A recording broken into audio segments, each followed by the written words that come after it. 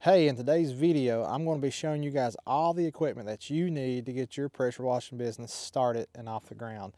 My name is Jeremy. I'm with Kentucky Wash Pros. I started this business about 3.5 years ago from a pressure washer in the back of my truck and dragging it around washing houses. And you can see this is what I've built today. And I've built every bit of this. So it's been a long journey. I've taken a lot of information. So I'm wanting to pass this along with you guys and show you everything that I've learned and what kind of equipment it takes for you to be successful. Equipment is vital in pressure washing. Obviously, we all don't start like this unless you're able to start like this with a system like this. You know, this is a very expensive rig. If you were to go out and buy this rig, the way that this pressure washing rig is currently set up would probably cost you around $30,000 to $40,000 depending on where you buy this at with the systems that we have on it. But today I want to hone in on some beginner equipment, or you know, if you're looking to get into it and you just have the cash flows and cash reserves to start out with something like this, and that's okay as well. I don't recommend you going out and financing equipment to get started. You're better off putting your money in marketing. So let's go ahead and jump right in on the pressure washers. So you can see right here, I've got two setups. This is my 10 gallon a minute Honda IGX 800 pressure washer. This thing right here is a Haas. This is what we do with all of our concrete cleaning. I don't really recommend anyone to start out with a 10 gallon a minute machine unless you plan on just doing a ton of flat work, or if you've got a contract or something like that. Make the upgrades when you need the upgrades. That over there is a DIY 8 gallon a minute pressure washing build that I did. So we just picked this motor up from Harbor Freight, and then we've got this system, the skid, the pump, and everything you need to put this together from Russ Johnson at Southside Equipment. He sells the kits if you have the motor. But that's where you can get that from. But I recommend Hondas over Predators. This was a budget-friendly build at the time when we did it. I definitely would recommend going with a IGX 690 with an 8 gallon a minute pressure washer if you're going to be looking at getting a big machine. And I would highly advise you that if you're just starting out, to at the bare minimum start out with a 4 gallon a minute machine.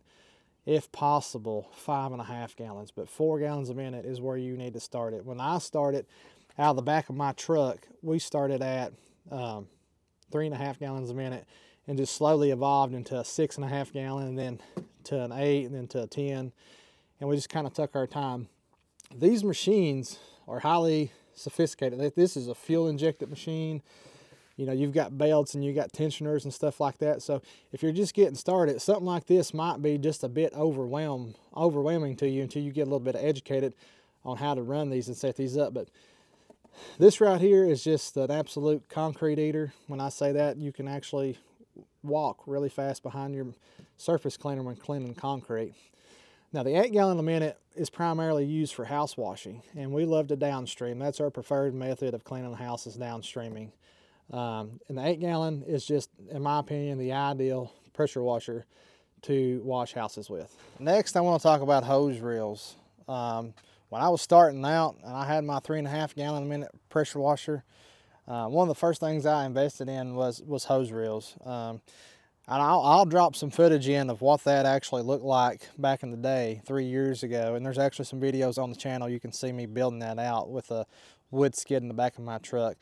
But I had hose reels from almost day one. There was a few jobs we did without them, but I love Hannay hose reels.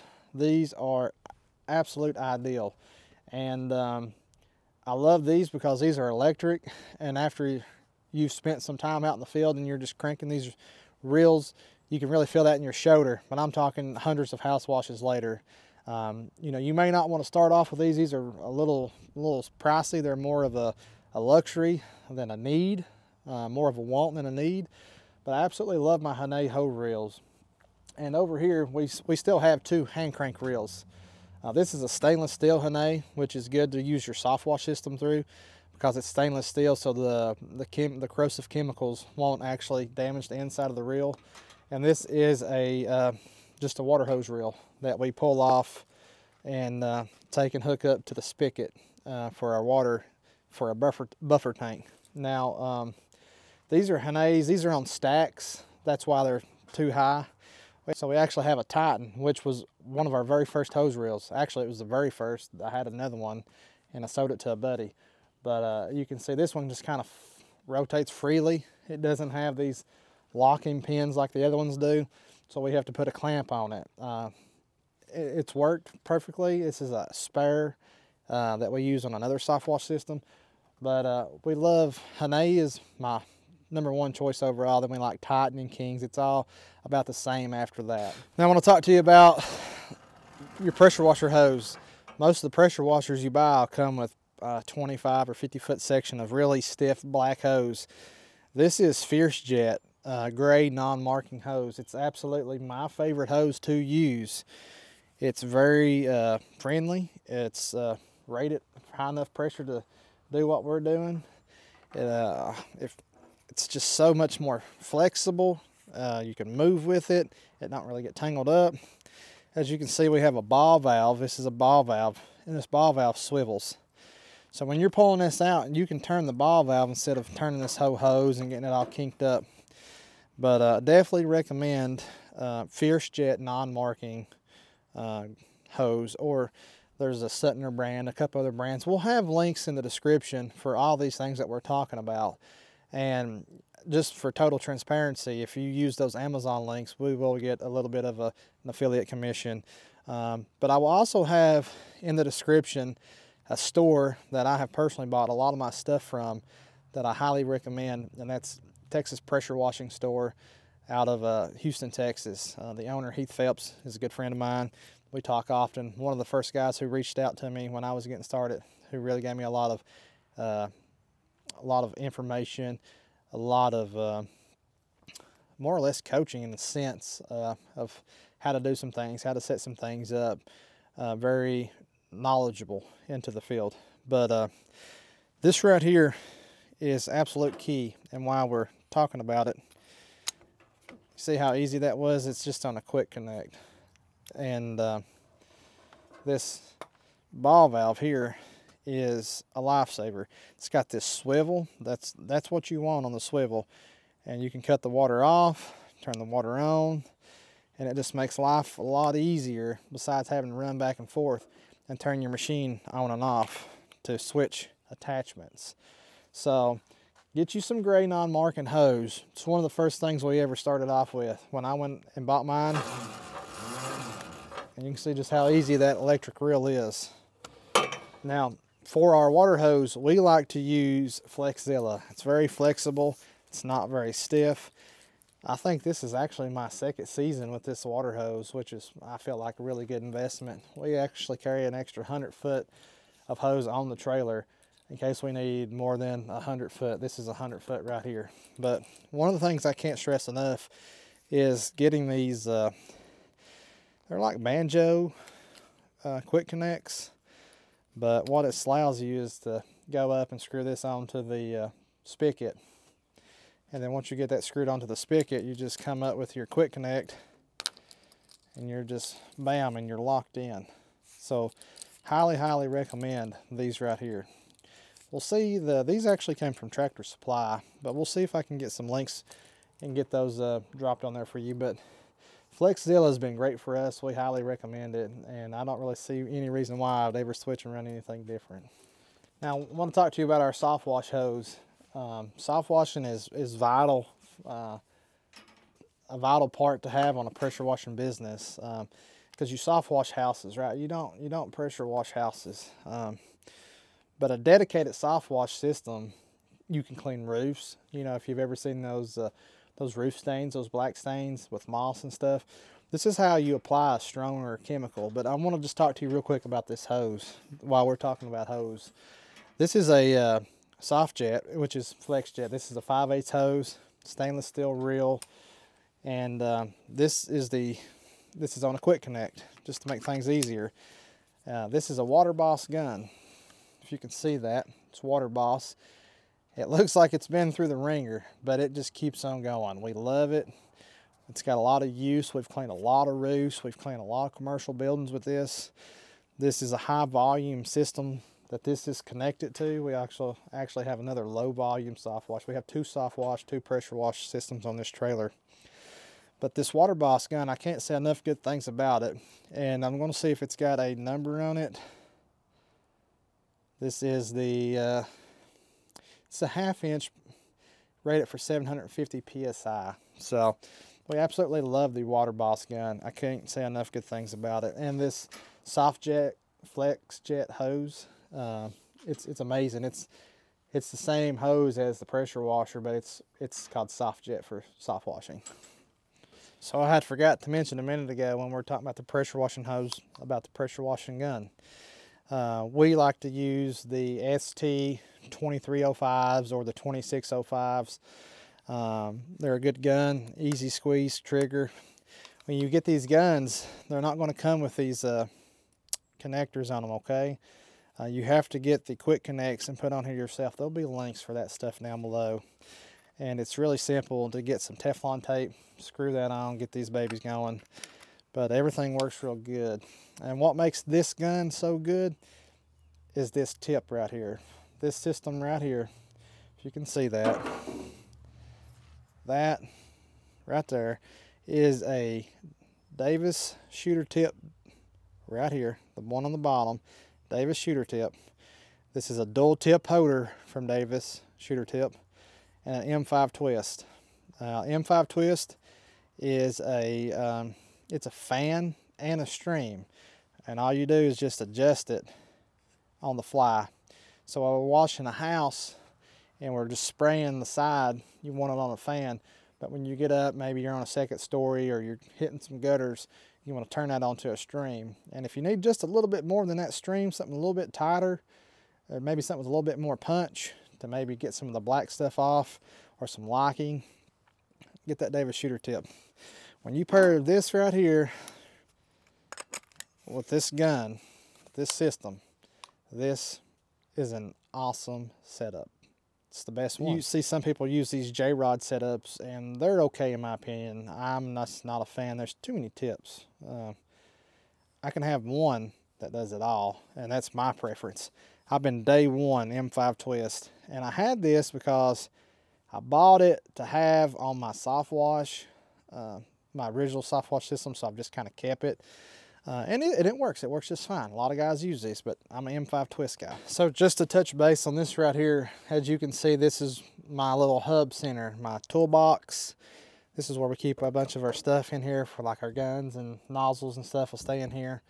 And this right here connection where you pull your hose off, because I personally don't like to run chemicals through my hose reels.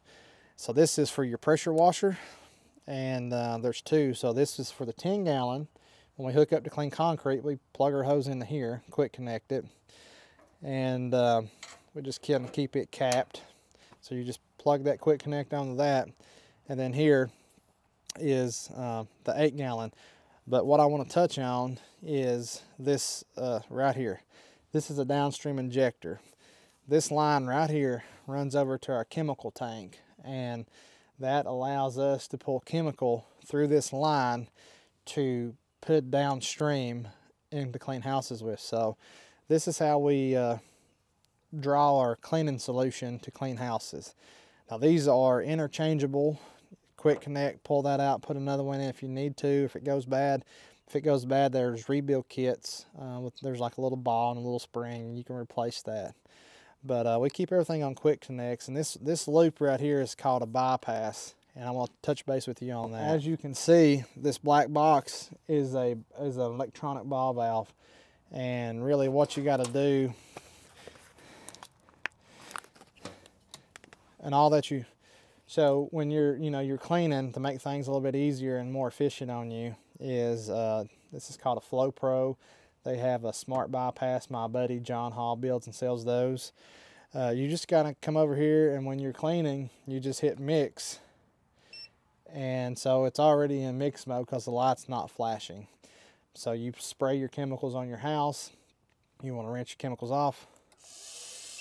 You see that light flashing? So that, when I know that light's flashing that I'm going to be getting water. So what it's doing is it's going around, it's bypassing this. And you want to talk about really stepping your game up. This is a must-have piece of equipment, in my opinion, whether you're advanced or just starting out. Efficiency is key. If you're starting out pressure washing, you got to get you a few orange cones. You need to make sure that people know that you're working. It's a safety thing. Most cities and states require that. You just need to check with your code, but get those so you can block off your truck or your trailer or an area that you're working in. Maybe it's a sidewalk. That way someone don't walk and you don't have a trip hazard with your hose, or someone gets sprayed. Pick you up some of those orange cones. They're definitely worth it. Guys, next I want to talk about this gas-powered soft wash system, or as some may refer to it as a gas roof pump. This is a gas roof pump with a P40 pump. That's the pump that's on it. I'm a big fan of the gas soft wash system. They put out a lot of volume and low pressure, you know, about 250, 350 PSI at max, and about 11 gallons a minute on this one. So you're talking about cleaning really fast. We like to use these on commercial jobs when we're cleaning. And sometimes if I have to run a second person, I will use this, and the other person will use the 8 gallon a minute to downstream with.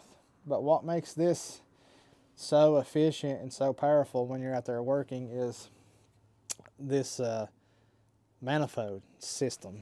So this manifold makes everything so much quicker. This is your water, so you know that your water is open, it's coming in, and it's going through and through your pump and out to your hose over there. It's a little bit of a, not really a complicated system. You just got to understand how a few things work. You know, this is your soap tank for whatever kind of soaps you want to use, if you want to use soaps. And this is your chemical tank. This is where your bleach is going to come from over here. And this is all going to draw through and mix. You got these valves on here that you can custom set how strong of a mix you want. It's a unique piece of equipment. I highly recommend it. I've never batch mixed. If you guys have heard about batch mixing, it's a cheap way to do soft wash, but I'm a big fan of doing these systems right here. These come with a 3-way remote on a, these are Asahi valves in that manifold. They're very, very nice. I really like them. Highly recommend these. It's a P40. Okay guys, so I want to talk to you guys about this right here. You see there's another manifold system here, and then there's a pump. This is what I would recommend for probably 8 out of 10 guys starting out.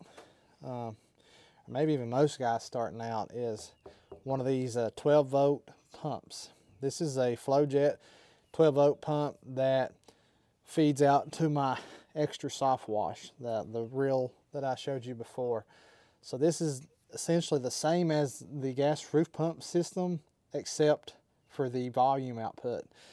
Now the gas roof pump puts out about 11.